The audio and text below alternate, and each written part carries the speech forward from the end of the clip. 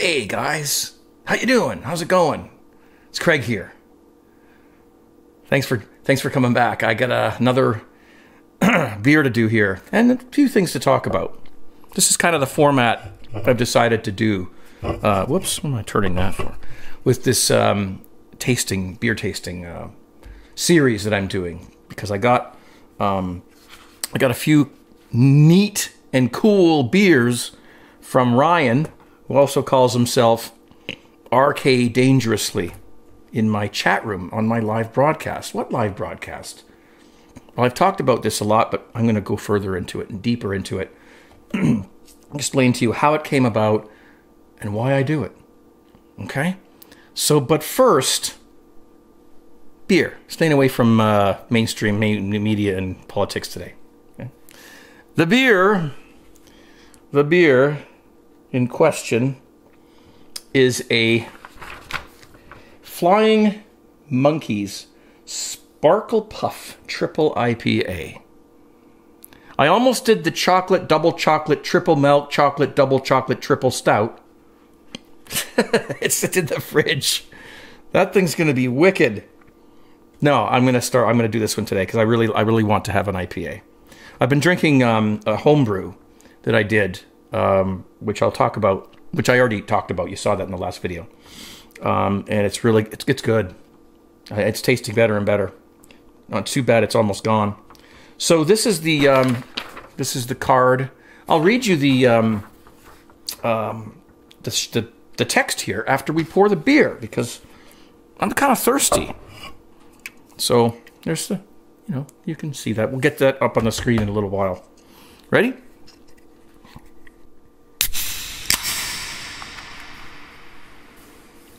Put some reverb on that. Alrighty. Oh boy, I did.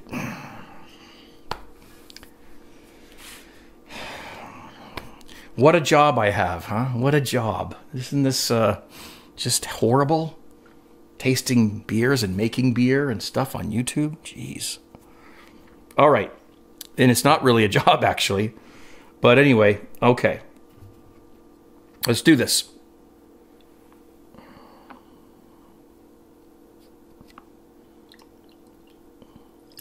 Okay, we're adjusting the pour. People say, tilt the glass. I do tilt the glass. And then I find out that I shouldn't tilt the glass because the beer is a little... there's the way you want it right there. You see that? You see that? I've been pouring beer for 30 years. Okay, enough said. All right. Look at that. It's got a beautiful... It looks like the last one I did. Really, these IPAs are often very, very cloudy. Let's take those off for a minute. And, hops. This one's got some fruitiness in it. I've read this already, but I'm going to give it a taste first, without this being fresh in my mind, and I'll give you what I get first off. Cheers, everybody. 17. And if you don't know what 17 means, ask in the comments down below. Someone will answer you. A lot of people know. But if you're new to this, you might not know, which is fine. It's an old term that basically means cheers.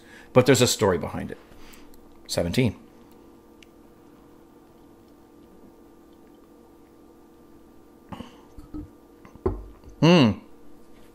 Oh. Okay, hold on. Now, I can't see that. I'm actually visually impaired, so from here I cannot read this paper. There's fruit. There's fruit in this. It tastes... I know there's fruit in it because I read this already, but I can't remember which fruits are in it. I think there's berries, but I taste what tastes to me like a mango. And I don't think that's the fruit that's listed down in here. But I taste mango. Because I've recently eaten one, so I know what they taste like.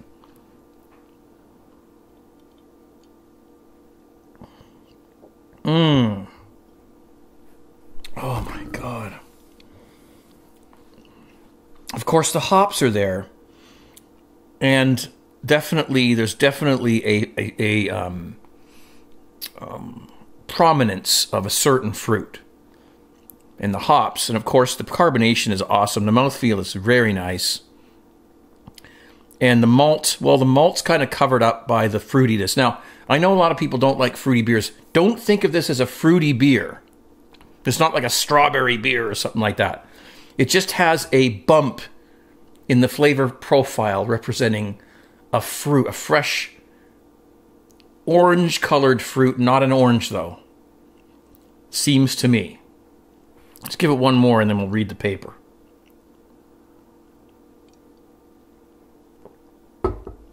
People say, well, you read it already. Yes, I did. But I didn't. I only read it once, and I don't remember.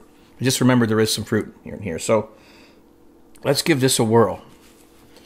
I'm not a very good reader, by the way, so bear with me.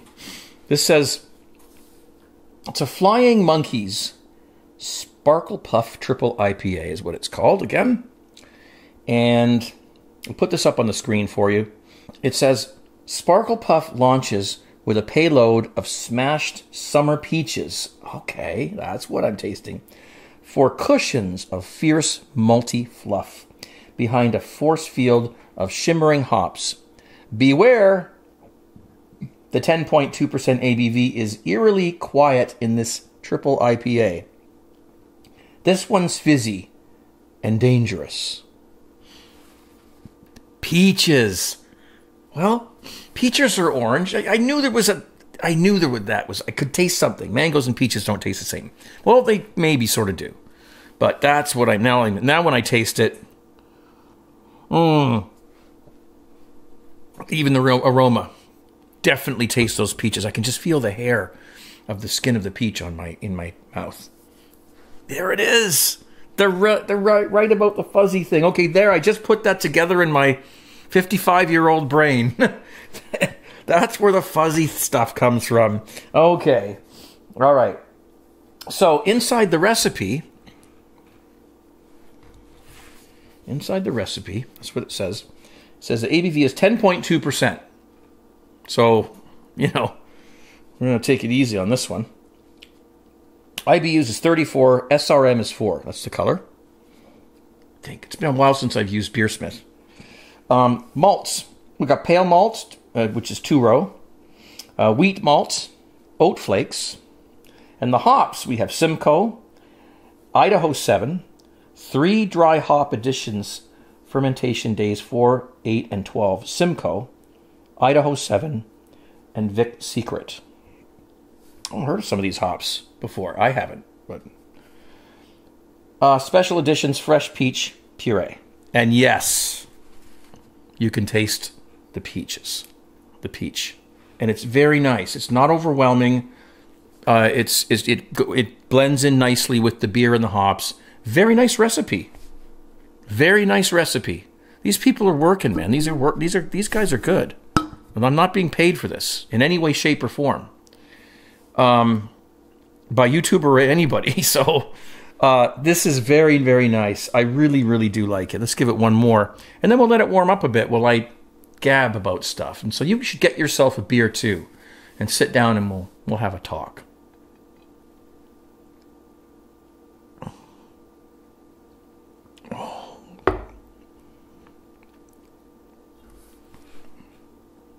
For you guys that just, if you're watching this and you're not a home brewer, and you're just going out and buying, Miller Lite, or Coors or something like that, you have no idea, and I mean this from the bottom of my heart, you have no idea what good beer tastes like if you haven't tried to get into some of these craft beers. Now, in Canada, this is expensive, and the person who sent this to me, I believe, he's Canadian. So he paid through the nose for these beers, and I thank him very, very much for that, giving me the opportunity. I can go out and buy these myself, but I don't know. I don't drive, so I'd have to hunt around and find them and everything. So thank you, Ryan. You really need to try some of these craft beers, and if you're a home brewer, this might inspire you to try some stuff. Get some peach puree. buy a bunch of peaches, you know, add them to a beer. You can't screw up beer very easily, you know. I mean, it can have off flavors and weird tastes, but it's still beer, right? And if you're not a fuss pot, you're still going to drink it. Some people pour their beer down the sink because they don't, I don't like it. Well, just drink it. Come on, be a man. Drink that beer. You made it. You screwed it up. Drink it. Okay. But you can't mess up beer that badly. I mean, it's still going to be beer. All right. What I was going to talk about is, speaking of Ryan and his name in my chat room, RK Dangerously, is his name in my chat room. What do you mean by chat room, Craig? Listen, you've heard me mention my Friday night broadcast a lot, and I do promote it. And by the way, if you want to buy a shirt, just a little commercial break here. These shirts are available. A lot of people have bought these. These shirts are all over the place. Lots of people have bought these shirts. This is the classic Craig Tube Barrel shirt at tgtshirts.com. It's a little wrinkled. I had it. It's my closet's full of shirts that we've worked on, and they get pressed together, and you know. But these things are so durable, and they're such good quality. And so go to tgtshirts.com and click on the right-hand side. You'll see me. Go in there. There's your shirts. And go ahead and go to town. Support the channel if you can. Okay? And thank you to all of you who have bought them. Many people call into my live broadcast, which I'm about to talk about, wearing the shirts. And boy, for me, that's euphoric. It's like, oh, look at that. There's my shirt. And you're wearing it. It's cool. So this thing I do on Friday night has become something that I've dreamed about for almost all of my life. And I really mean this sincerely. I'm not exaggerating or anything like that. When I was very young, like, 5, 6, 7, 8 years old, I wanted to be a singer. And, you would watch TV, and at that time, TV, they had, the Helen Reddy show, the Midnight Special, other musical shows on at night, which was awesome. And you don't have stuff like that anymore, unfortunately, and it's too bad. Not that there's any decent music out there these days. Sorry. But, so I really wanted to be a singer. Well, that's my slow cooker. My beans are ready. I made some slow cooked beans. I put some white beans in, dried beans, like raw, water, of course, a bit of salt, tomato, some canned tomatoes, onion, garlic, and some pieces of ham. And, 7 hours it's been. It smells good in here. Okay. Yeah, I know. Why don't you do a Craig's Kitchen on that? I will. I got to get used to this, how to do it in this house. So, little kid, wanted to be a singer. Knew that I probably wouldn't be, but, I was told, well, you can't really, And the other thing I wanted to do, whenever I used to sing, my parents would have friends over, and I wasn't afraid. I would come in there, I'd come in the room, can I sing for you? Yeah, Greggy. Some of them used to call me Greggy, because they were all drinking and stuff, my parents and their friends. So I would sing. I had no problem with that. Just sing, just like Alfalfa and the Little Rascals, And then after I sang the song, I would announce the song. I would say, well, that was Tie Yellow Ribbon Around the Old Oak Tree by Tony Orlando and Dawn. Now, where have you heard that? On the radio. You hear the song, and then you hear the announcer saying what song it was. That's the old days, not today, of course. If you're young and you're listening to the radio, you have no idea what you've missed back in the day of real radio. When there was a real DJ sitting behind a mixer and turntables and tape recorders and microphone, really doing it. Really sitting there, spinning songs, talking in between, taking calls, taking requests. That's what radio used to be like. If for all you younger people who don't know it, that's what it used to be like. It ain't like that anymore. In fact, I don't even know if there's anyone in the building where the radio station is that you're listening to. There might not even be anyone there. It's all automated. You hear some guy talking, well, it's probably pre-recorded. So anyway, I wanted to be a radio DJ, obviously, because one of the things that I used to do was emulate hit radio. Because when I was listening to the radio, they'd play a hit song, like Tie Yell River Around the Old Oak Tree. Then after the song, they'd say, and that was Torty Orlando and Dawn with Tie Yell River. Why can't I say that? I don't know. So anyway, as time went on, I decided to go to high school and college and everything. When I went to college, I took electronics and I took computer science. And I didn't get into radio because I didn't think I'd be able to read. You know, they put copies in front of you and you have to read them. Well, I'm severely visually impaired, in case you didn't know. I have 5% in one eye and 10% in the other. I know that sounds bad, but I'm fine. Please don't feel sorry for me. I'm fine. I get by in life. I got by this far. I can get by, in the future. I'm fine. And I don't suffer very much at all. So turn the page. We used to have parties at the house, New Year's Eve and stuff like that. Friends would come over. I'd be the DJ. I'd be the one playing the music and everything, and did weddings and stuff like that. DJs at DJ weddings, did bars. One of the particular down the street there. Every Friday and Saturday night, I got 2 turntables, records, microphone. Did the whole DJ thing. Loved it. It's awesome. So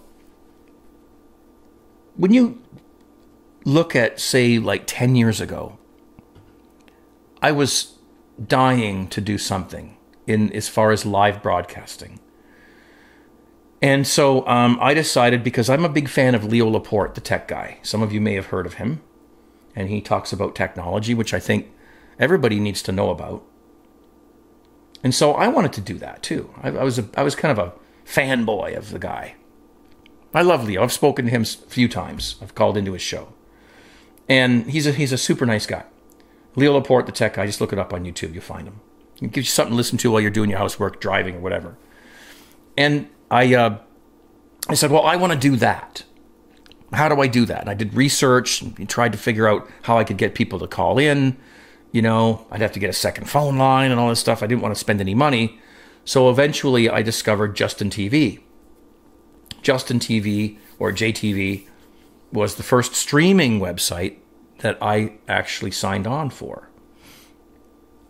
And I cut my teeth on that website, doing live broadcasts. And I started December 24th. I think it was Christmas Eve.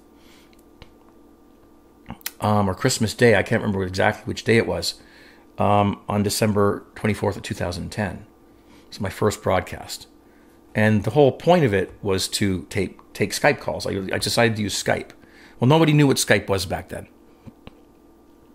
Right? What's Skype? What's Skype? What the hell's Skype? How do I do it? Well, you got to install it, and oh, geez. So no calls came in. I'm sitting here going, okay, so nobody's calling, and whatever. So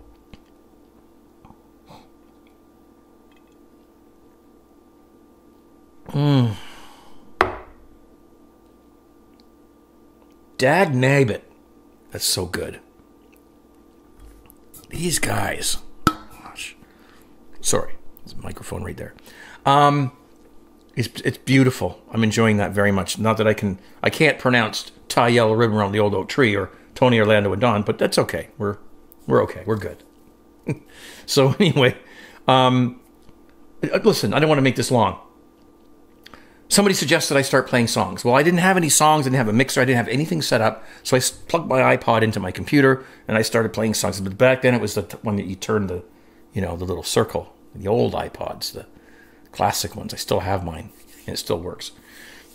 And I started playing music. Well, to make a long story short, I caught what they call the casting bug, which is when you want to get on the air and do a broadcast. Most people who do radio or live broadcasts have an itch to do it. It's not forced. It's like this, what I'm doing right now. I like to do this. I do. Now, I'm not a narcissist. Excuse me. Sorry. Carbonation. I'm not a narcissist. I don't like to be the center of attention. I really don't, actually. Some people who do this, maybe that's what they want. Maybe that's what they're after. They just want to be, it's me, me, me, me. Yep, that's all about me. That's not why I'm doing it. I'm not a me person. And so when I'm doing it, I'm trying to provide a service and an entertainment platform for people, for you, not for me. And I enjoy it. I enjoy doing that. Any good broadcaster or, person that's, of public, in the public eye like this, isn't doing it for themselves. They're doing it for other people because they enjoy that, right? And that's me. I'm not I'm a pretty, modest guy, in case you haven't noticed. And I'm not in this for just like, hey, look at me. Forget about everyone else. It's me now. It's my time. It's not what it's about at all. Believe me, I've researched into that kind of personality, and I don't particularly like that part of people, some people. So as time went on, I developed a style, and what ended up happening was, instead of taking calls, I started playing music. And I decided to go with hits that I grew up with, 60s, 70s, and 80s hits that were on the radio, classic hits. And it just developed. And 10 years later, it's really developed into what I would call a radio show. For all intents and purposes, the only thing that's missing is a 50,000 watt transmitter out in the backyard with a huge antenna. That's the only thing that's missing. Okay? But us people who do online radio, we have the biggest transmitters in the world because we can transmit all over the world. You can't do that with an antenna. Doesn't matter how powerful it is. The Earth curves away and the signal goes straight out into space. You can't do terrestrial radio worldwide unless you have what's called repeaters, which bring the signal back down to Earth and then bounce it around like this, and then that's satellites and stuff like that. So I call it radio because it's radio in all intents and purposes. Just because there's no antenna and no transmitter doesn't mean it's not radio. Now, radio means to radiate. Okay, radiating means to send out, to spread out, and radiate into space, into surroundings. That's what we're doing. It doesn't have to be through the air. It can be through the internet. So I've adopted the title of being a radio broadcaster. But the point of that is that it's so much fun. For those of us who've aspired to be radio broadcasters all of our lives, right? And if you're one, you know who you are. What was I saying? It's just a lot of fun. So now, let's bring it up to today. What I do, and what I've aspired to do, and what I'm really, really happy about doing for free. I don't get paid for any of it. Except for, you know what the payment is? It's people enjoying themselves. It's knowing that people are smiling and laughing because there's a chat room off to the side. And if you sign in, I guarantee you will be welcomed with open arms.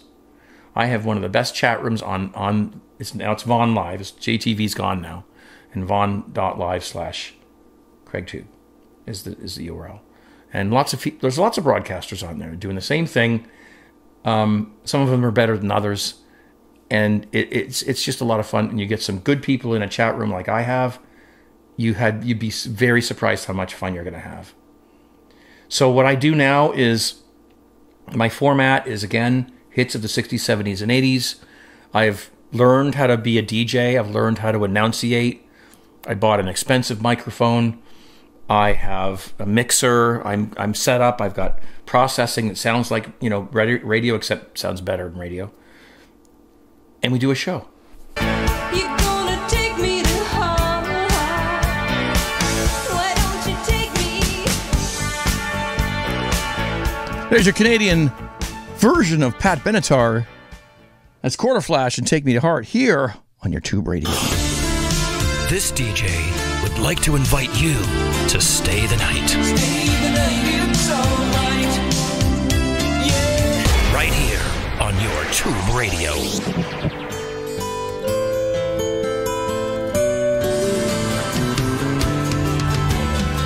That's Rita Coolidge, and we're all alone. No, we're not. We're not all alone. We've got a caller. We've got a guy that nobody knows. I don't think anybody knows. I got to move this out of the way. Hold on. I got to get my mixer up here. Mark, how are you, sir? Well, hold on. I got to turn you up. I lost my mixer. There it is. There he is. How you doing, sir? Mark Vaughn. Hey, Craig. How's it going? How's it going, man? Good to have you on. Thank you. All right. Hey, everybody in chat.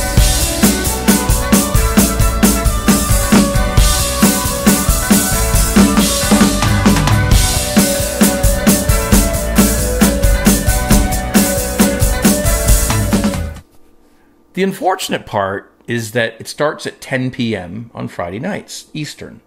Lots of people are in bed by then. So that, they work all week and they, they're tired. They go to bed. They got kids and stuff. And that's the way it is. And of course there's time zones, which, I could be broadcasting at 10 p.m., but over in the UK, it might be 3 o'clock in the morning. So they're sleeping, But I broadcast for 6 hours. It's my dream of a lifetime. And I mean this from my soul. It's the dream of a lifetime for me to do a radio broadcast. And I'm going to call it a radio broadcast, whether you think it is or not. Just because there's no antenna and a clunky old transformer in my, transmitter in my backyard. It's still a radio. It's digital radio. It's internet radio. And I take Skype calls. I play the drums on there. I'll hop on the drums every once in a while and jam with a song. You can make a request. It goes into another chat room. I look at it. I'll play your request. We play vinyl. It's a lot of fun. Now, I'm not promoting this because of any kind of financial gain. I don't make a penny. I just want you to see it and realize if you're young and you have never seen old-time radio, this is what it used to be like. Now, of course, then there wasn't video and there wasn't chat rooms. But there's a guy behind the console doing it. Playing the songs. Running the thing. Getting up, picking out records, putting them on the turntable. Deciding what songs they're going to play. Taking requests. It's not like that anymore today. Believe me. It's not. It means a lot more to me than just, okay, I'm going to sit down here and play some songs and talk and stuff. No, it means there's a lot more to it than that. There's definitely a long trail of memories and of desires on my part to do what I'm doing now. And that's why I do it. So I hope to see you there. You don't have to sign in. You can just lurk. You can just go in there and watch. You don't have to be in the chat room. You don't have to have an account. It's vaughn.live/CraigTube. Simple as that. Okay? That's what that's all about. And thank you for listening. That's the story. Here it is. The full story. Now, let's get that out of the way because there's a microphone right there. I'm probably getting loud signals into that thing. Oh, yes. All right. Take one more sip of this and we'll move on. Don't forget, I'm going to be doing these. Got one here. I'm getting ready to do. I haven't been to the brew store because it snowed like crazy here and I have to walk. So, these are, I got to get some dextrose for these things. Interesting beer kits. Okay. And I'm going to use the yeast that came with them because I want to do them the exact way that they say to do them. I don't want to use different yeast this time. All right. All right. Cheers. That's a very, very tasty beer. I'm not sure it'd be a session. You'd probably drink 2 of those. And then after that, it'd be like, okay, because it's a lot of flavor in this beer. And it's just a treat. A very, very nice treat. Thank you, Ryan, for sending this beer in. And the Flying Monkeys Beer Company, you guys are doing it well. You're doing it good. I've been drinking beer for many years, and you got my approval. So keep it up. Keep it up. And we'll see you guys really soon, okay? Another one of these is coming up very soon. And this is coming up really soon, too, because I'm dying to try this. Whoops. Just drop it there. That's all right. It's no problem. All right, guys. Take care. Be safe, okay? 17, and let's see you real soon. See you Friday night, okay? 10 o'clock p.m. Eastern. Check it out. Take care.